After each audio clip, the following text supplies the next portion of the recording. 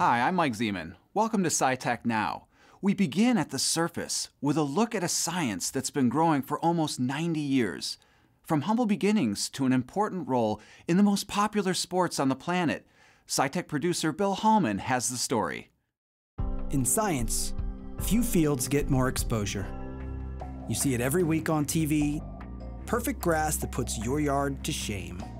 But there's more to these manicured fields than sunshine and soil. This is just the surface of a serious science and an estimated $60 billion industry. When you consider the entire Chesapeake Bay watershed, it's been estimated recently it's the largest crop in the entire watershed. There's more turf than corn, for example. You heard right. More turf than corn, roughly 3 million acres, or nearly 10% of the total land area. Pete Lanscoot is a professor of Turfgrass Science at Penn State, a program with roots reaching back to 1928, when a group of golf course superintendents, including a man named Joseph Valentine, asked the university to help them grow better grass. A professor named Bert Musser, who was a clover breeder, was appointed to have a half-time position in turf. So that was during the late 1920s, and the program started very slowly through the 30s, into the 40s. If you could go back to the 1950s and look at some of the grasses back then and compare them to what we have today, it's like night and day. Today, the science continues here, the Joseph Valentine Turfgrass Research Center, dedicated in 1970. It's 17 acres of bluegrass, ryegrass, fescue, and bentgrass, grass so green and so short, our photographer Tyler thought it was fake.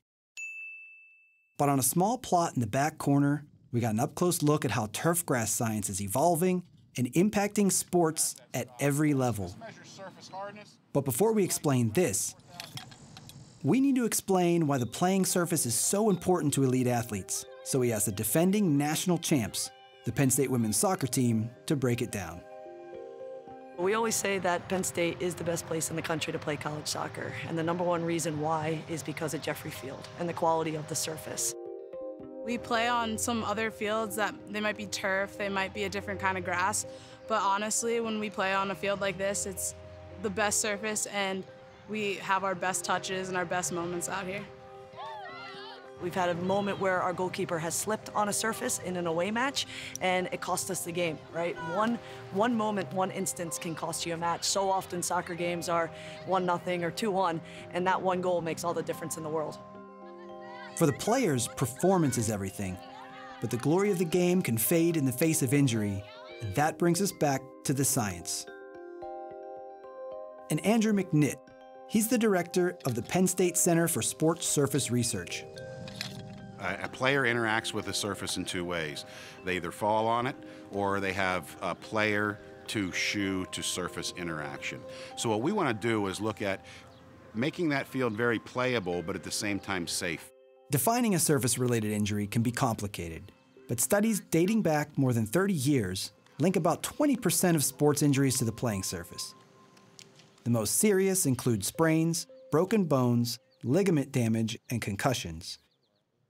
To improve safety, McNitt and his colleagues are focusing on 2 key factors: traction and surface hardness. We look at methods in both synthetic and natural to try to make that surface softer when a player impacts that surface, so that would try to lower our chances of concussions. At the professional level, field managers across the country measure surface hardness with one of these: a Clegg impact hammer. It looks a little like a bicycle pump. Here's how it works. The user drops a weight, and an accelerometer measures how fast it stops. The harder the surface, the higher the score.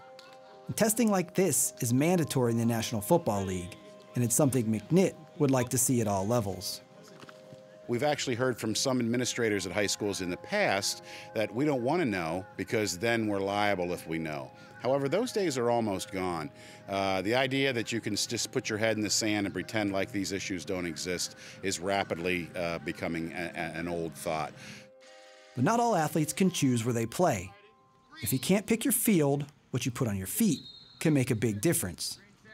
While there is a difference between synthetic turf and natural turf as far as the amount of traction it provides, that difference is this large. And when we start to look at the difference due to shoes, that becomes much larger. So shoe selection by coaches, athletes, parents, trainers is very important. Safe or unsafe traction levels haven't been established, but McNitt and his colleagues are looking into it. They've tested dozens of cleats and maintain a database on their website. We don't have a safety cutoff, but we sort of have a gradient, and you can pick a shoe that is medium in traction, so you could try to reduce injury that way. Parents should simply be aware that the equipment that their youth athlete wears is often as important as the surface they're playing on. You can't have one without the other.